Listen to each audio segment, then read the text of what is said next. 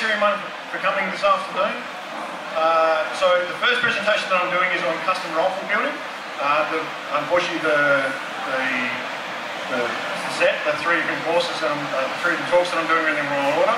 So I'm doing custom rifle building right now. So the talk that I'm going to be talking about is how best to make the right choices when purchasing a firearm, building your own firearm to get the most out of your gun. So, can everyone hear me up the back? Cool? Excellent. Okay.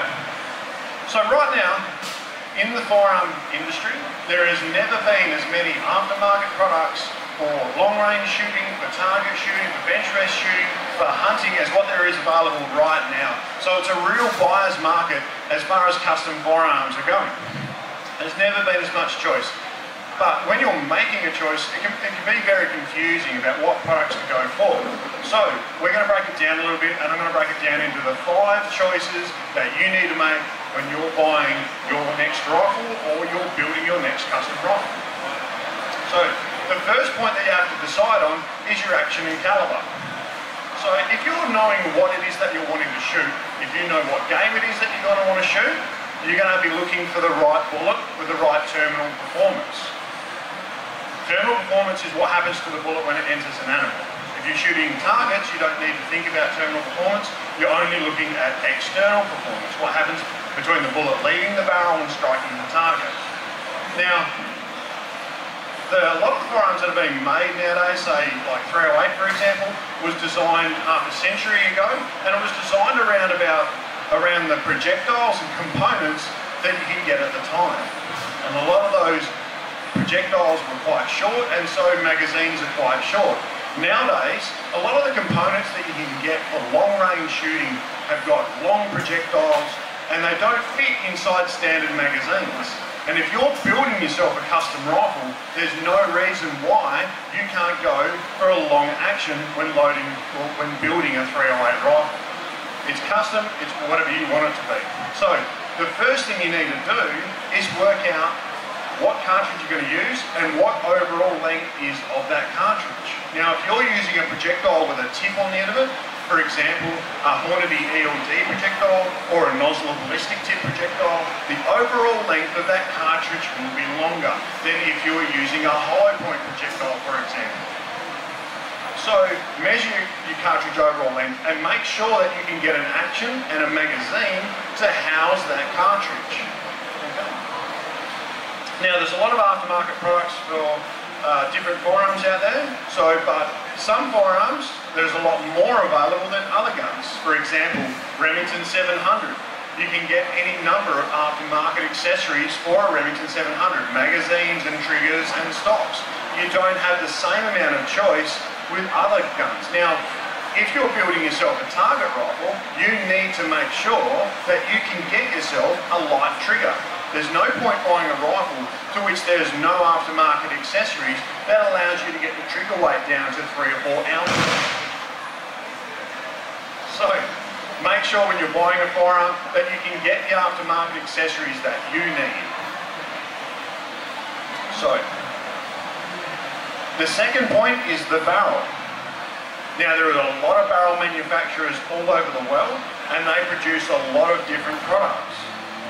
Have a look into the different manufacturers online, specifically a lot of the popular ones, such as Krieger and Lilja from America. Or if you're looking for an Australian-made barrel, look for TSC. Is a very good barrel manufacturer. On their websites, there's a lot of information about the barrels that they make, because they are all different. For example, Lilja is one of the only companies that I know of that actually offers the same barrel in the same diameter, in the same twist rate with different grooves. So, and there are advantages and disadvantages to that. So there is a huge range. Now, in a standard rifle that you're going to buy off the shelf, you're not going to have the sort of options available to you that are available with a custom-built rifle. For example, if you're buying a 308 off the shelf, you're usually restricted to one of the 2 common twist rates, 1 in 10 or 1 in 12. If you're buying a 6.5, you're limited to 1 in 8. If you're buying a 223, it's only been recently where you've been able to go for a 1 in 8 twist barrel as opposed to the standard 1 in 12. And what that twist rate does is it gives you the ability to shoot a wider range of projectiles. So you can shoot target projectiles, hunting projectiles, and those sorts of things. So if you're building yourself a custom rifle, or if you're buying a rifle to do a certain type of shooting, make sure that you can get it in the twist rate barrel to stabilise the projectiles that you need to use to do that type of shooting. So, for example, you can go in a 224, you can go for a 1 in 8 twist barrel, you can even go for a 1 in 7 twist barrel, which is relatively new.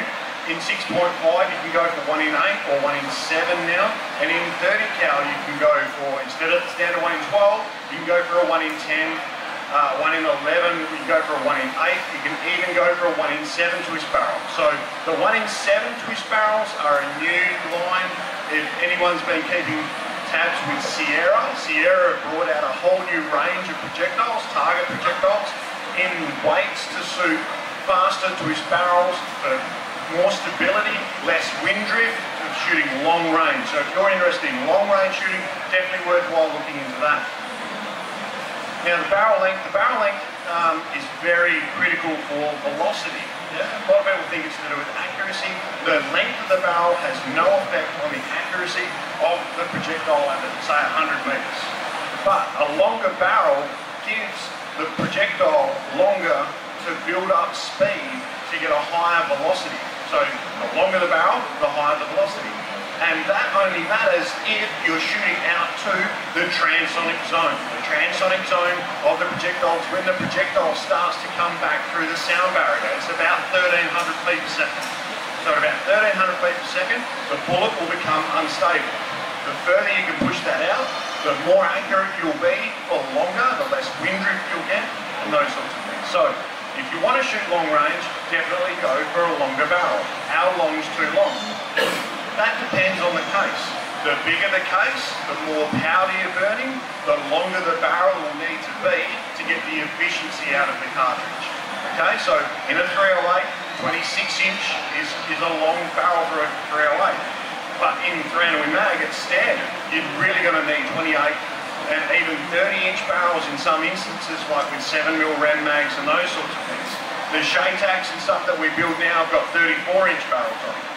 So longer barrels, more velocity, longer distance. And the barrel profile. So a lot of people don't consider barrel profile that important. They might pick a gun up and say, oh, that feels about right for me. But if you're building yourself a custom rifle, you really want to build something that feels good in the hands. It's got to have a really good balance point to it, or it'll be unwieldy. It'll be hard to point a gun with a heavy barrel. It's also hard to move a gun around on bags if it's really front heavy, and it's very hard to point a gun on a bipod if all the weight is in the front of your hand. You want the weight to be in the middle of the gun, ideally on the front action screw between your two hands. Makes it much easier to point. And you can control that with the barrel profile. So two typical barrel profiles that you can get. This is an example of Seiko Heavy Vixen and Heavy Forester. So it's hard to see on that picture, but they're actually different profiles. So the Heavy Vixen profile is what they call a radius taper profile, whereas the Heavy Forester is a straight taper. So what I mean by that is the Heavy Vixen barrel starts to taper very quickly at the start and then slowly towards the end.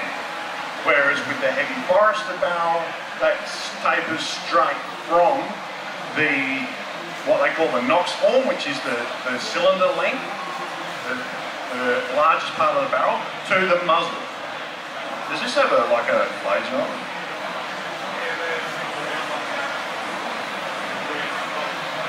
No, it's not that shit. No. Okay, so if we have a look at this barrel profile here, if the barrel tapers faster here and then slower here compared to this barrel will have a lot more steel in this area, which brings the weight back in the rifle. Yeah? But if you've got a lot of extra steel across this length and a very long barrel, it makes the guns very front heavy. So generally speaking, my rule of thumb is if you're going for a heavy varlet barrel up to 22 inches, a straight taper profile is really good. But if you're going for a 28, 30-inch barrel, then a radius taper gives you a much better feel to the rifle. It makes it much better to handle.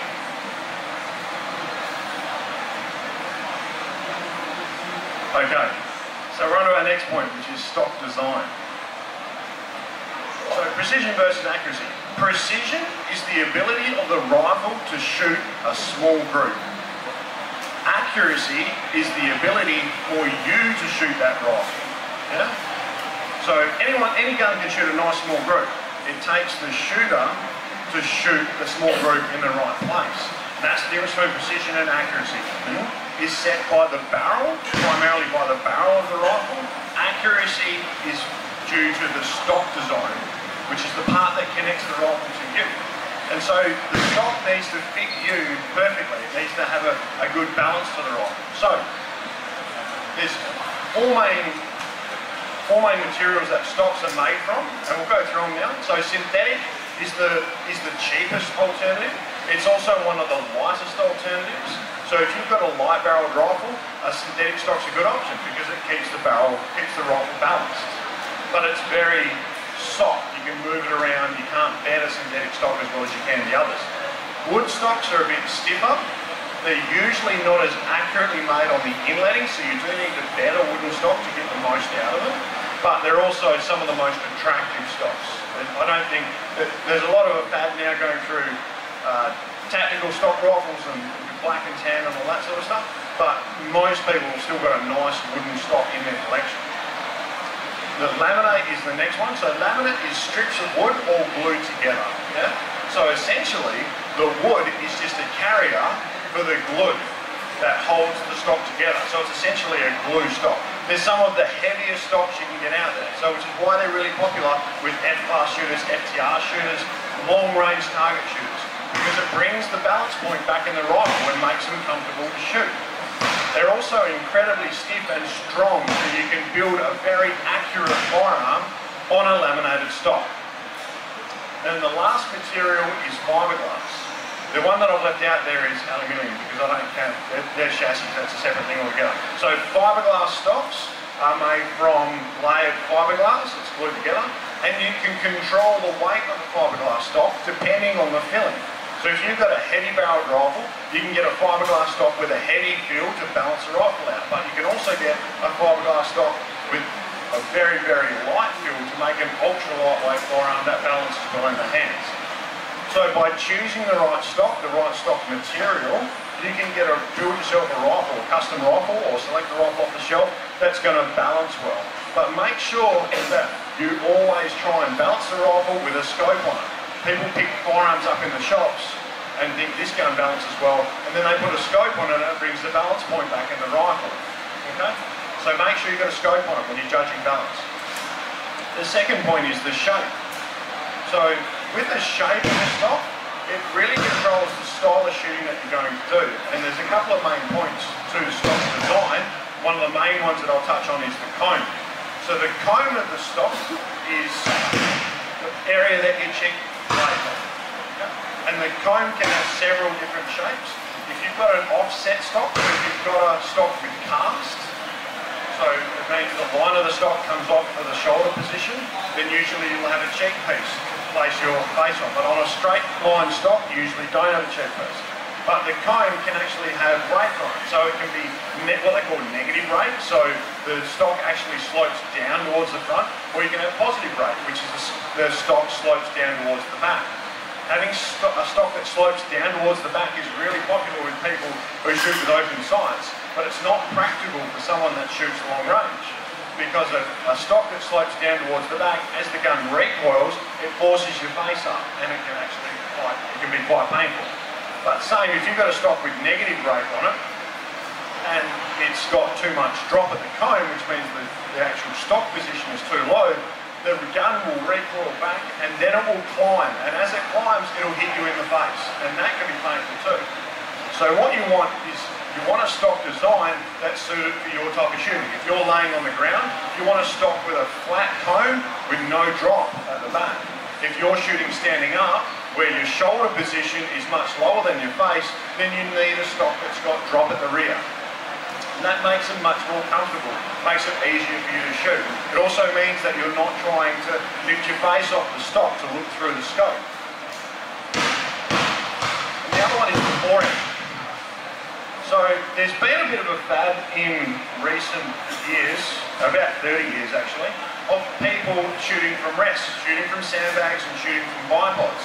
And a lot of people make the mistake of forgetting to hold the forehand. They just let the bipod sit on the bag, they'll sit on the ground or they'll sit on the bag, and then they hold the rear bag while they shoot. And there's a big mistake with that, especially with a lot more people getting involved in precision rifle series shooting, in practical style shooting. You need to call your own shots if you miss, and you can't do that if you're not holding onto that forehand and controlling the recoil. So if you're holding onto the forehand, you need some way of controlling elevation, and you can only do so much by squeezing the bags. So a lot of people are going for stocks with flat forehands, and then you've got no adjustability. And sometimes it is worthwhile looking at getting a stock which has some rake on the front that you can move the front bag up and back to control your elevation while still holding onto the forearm. So make sure you look at a few different forehand stock designs to find out what you like. A lot of stock designs are quite square on the edges and they're very hard to hold. You don't want to carry something like that around for a long time. You want to carry something that's got a nice rounded forearm. Okay?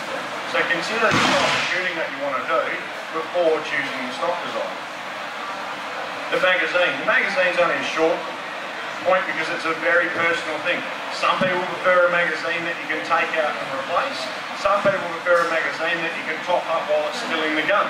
If you're only shooting a couple of rounds off at a time, you're only going to have to top up 1 or 2 rounds at a time. There's no point having a magazine that you have to take out to top it back up. Whereas other people shooting a lot of rounds at a time, shooting 10, 15 shots of 10 strings, need replaceable magazines. So make sure that whatever firearm that you're buying, if it doesn't come with the magazine that you want, that you can buy the magazine that you want. Now there's a lot of manufacturers out there now. One of the best known ones is CDI.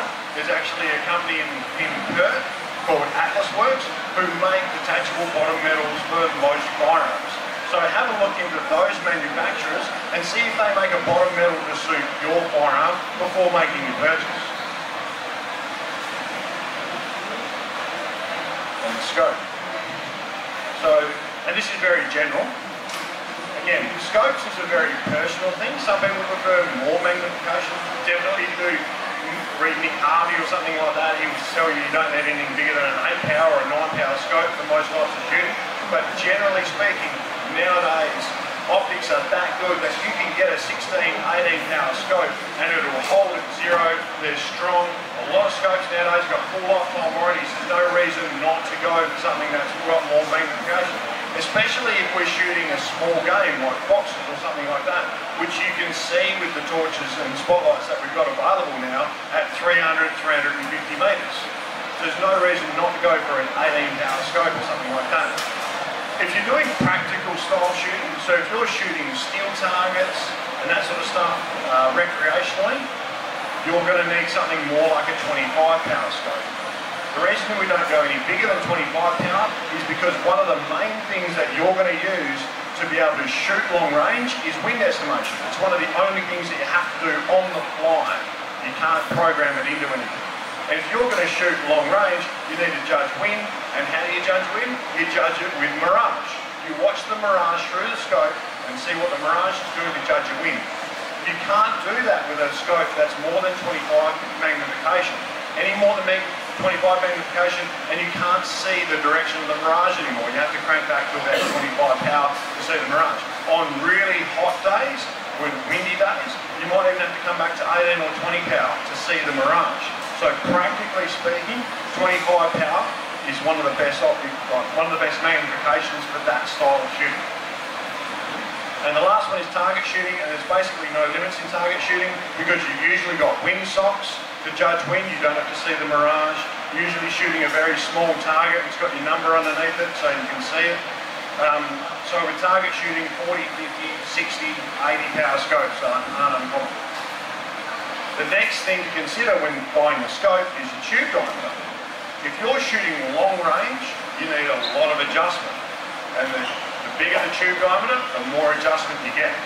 depending on the manufacturer. For example, Swarovski, a lot of Swarovski scopes, even though they're 30mm tube, have only got 45 inches of adjustment, 45 MOA of adjustment in the tubes, which is like half that of, say, a Leupold or a night piece. So if you want to shoot long range, make sure you look into how much adjustment's in the tube. Now, a lot of people think that the tube diameter has something to do with light transmission. The bigger the tube, the more the light that comes through. And that's not true. The front objective diameter controls how much light enters the scope. The other thing that controls how much light your eyes pick up are the lenses. So the lenses will have a certain amount of, they'll have a certain percentage of light that they'll allow pass through. It's usually like 98, 99%. So if you're losing 1% of light over a lens and you've got 10 lenses, you're going to lose that much light. It's not 10%, it's 9.09%. So the tube diameter's got nothing to do with light transmission. It's only there for adjustment. And if you're shooting long range, you need to take that into account. Okay, the turrets. If you're laying behind the rifle, you're not going to have to get up off the ground to look at the top of the turret to see how much you're adjusting. If you're laying on the ground shooting, you want to be able to see your adjustments from behind the rifle. Look for a scope that's got tall turrets with the adjustments written on the outside, not on the top of the turret. Yeah? However, if you're hunting and you're never going to be adjusting the scope, there's no point having external adjustments. Look for a scope that's got nice, smooth turret caps to protect the turrets. Mil or MOA. So, mil or MOA, I get asked this question a lot, which one's better? It's really a personal preference type thing, and it depends what type of shooting you're doing. The mil system is very elegant for shooting long range, and it's very easy to teach people to shoot long range on mil rhythms. MOA are more fine in their adjustment though, so if you need a finer adjustment, generally speaking, MOA is better. If you want to shoot practical long range, you want to be hitting small targets recreationally, not on a range, then mil is definitely the better way to go. And the last factor is weight. If you've got a nice light hunting rifle, you're not going to want to put something like a big Smith & Bender on the top that weighs more than the rifle, because it changes the balance of the rifle. Again, it's going to want to roll over in the hands. Yeah? And if you've got a big rifle, there's no reason why you can't put a scope on it that maybe weighs a bit more. You don't want to put something too light on the top. So make sure you're not buying a scope that's too heavy. The internal components of the scope are too heavy. The other thing is that if you've got a heavy kicking rifle and you've got a heavy scope on it, the scope is going to want to move in the rings. It's going to want to tear its way out of the rings. If you've got a really heavy kicking rifle or a really light rifle in a regular caliber, it's going to recoil a lot. You need a scope that doesn't weigh too much, and the components inside the scope don't weigh too much, or you risk damaging the scope.